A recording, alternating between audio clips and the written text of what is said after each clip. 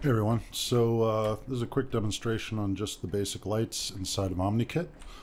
So if you wanted to know how to kind of transition from Maya, or you're trying to place some lights in the scene, it's just nice to know that there are some differences between the lighting.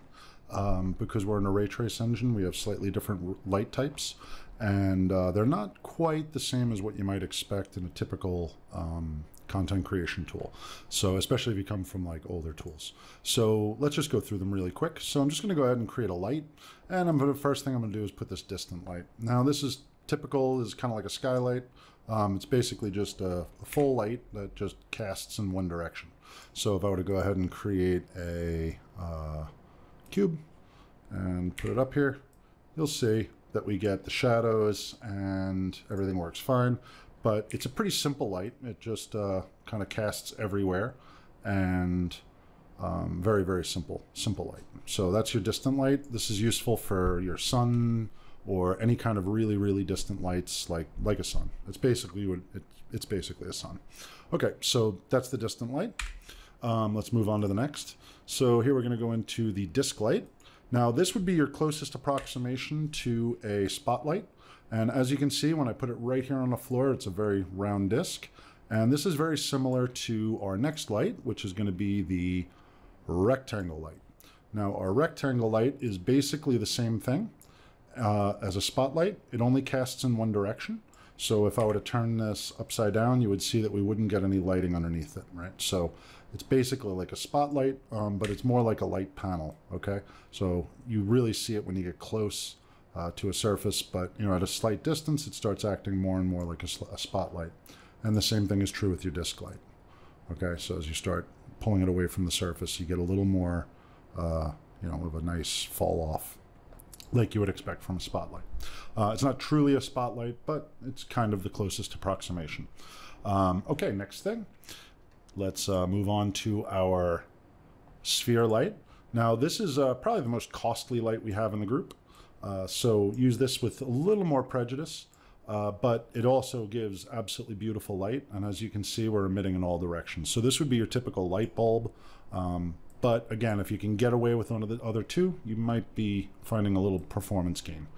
So you might want to keep it to those other two. But this one is a beautiful light, and it casts gorgeously. As you can see, we're getting really nice shadow casting behind that object. Just very, very beautiful lighting. Okay, so that basically covers the primary lights that we have. So we have our distant light, our disk light, our rectangle light, and our sphere light. Now, there is some other things we can do for lighting. They're not technically lights per se, but let's go ahead and try something out really quick. So let's go ahead and go into my user folder and pkind, where are we? Here we go, pkind. And let's just go ahead and grab my sky dome here. So it is under PK Skies HDR. And I'm just going to drop this into my scene and set it to 0, 0, 0.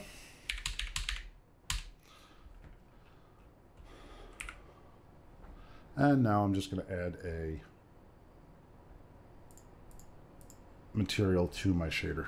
Okay, so I'm just going to grab a HDR image, and once this loads,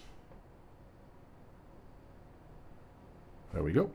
So here we can see that I've got some lighting coming in from the side, and if we go into real path traced mode, we'll see that it's actually illuminating our scene.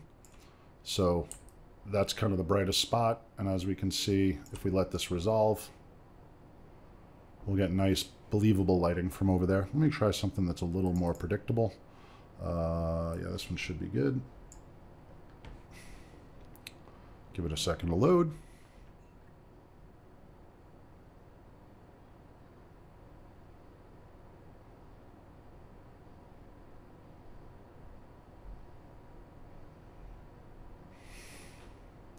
All right, so here we have our sky that is now illuminating. This is a little dark, so I'm just going to up the brightness. But as you can see, we can really nicely illuminate our scene with full emissive lighting. And if you use HDR, you get even better emissive qualities out of your lighting. But they do have to be true HDRs for them to really work right. But that said, you know, any kind of emissive you can load into here and it'll work. So yeah, emissive channel can also beautifully describe light. Okay, so that's basically all the necessary lighting tools that we have in OmniKit at the moment. There's some more to come. When they come out, I will update this video. Thanks for watching, and hopefully it's helpful.